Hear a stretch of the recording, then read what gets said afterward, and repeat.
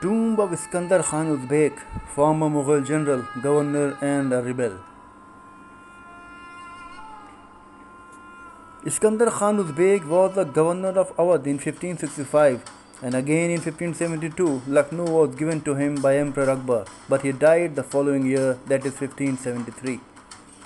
Iskandar Khan was the uncle of Ali Quli Khan Uzbeg, who, when revolted against Akbar, his other clan members like Iskandar Khan, Sikandar Khan, Bahadur Khan and Abdullah Khan joined him in the rebellion.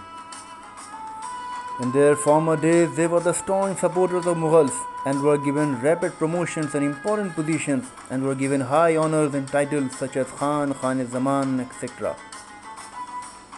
They were such formidable rebels that they defeated the imperial army several times. It was until Akbar set himself on to crush the rebellion that they were defeated and killed. Iskandar Khan Uzbeg ran away from Lucknow and was surrounded by Todarmal and Muhammad Quli Khan, Barlas and captured. Then, due to the generosity of General Munim Khan, who was sent by Akbar to quell his rebellion, he was pardoned and was again granted Lucknow. Several other tombs belonging to his other important family members still survive the onslaught of time. Old legends from the native people confirm that there was a marble epitaph on the mausoleum in Persian language, signaling the name of Iskandar Khan Uzbeg, but which was lost for forever around 70 to 80 years ago. H.R. Naval ICS has mentioned about Iskandar Khan Uzbeg in the Gazetteer of Lucknow.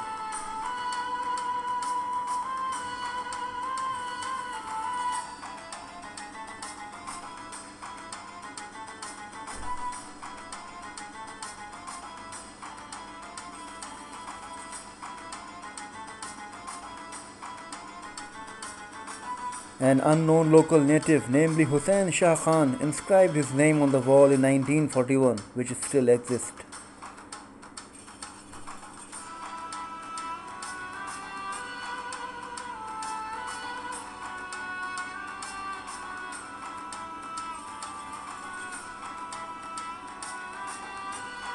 After so many centuries had passed, but still the red stucco color design on the dome is still fresh and somewhat intact.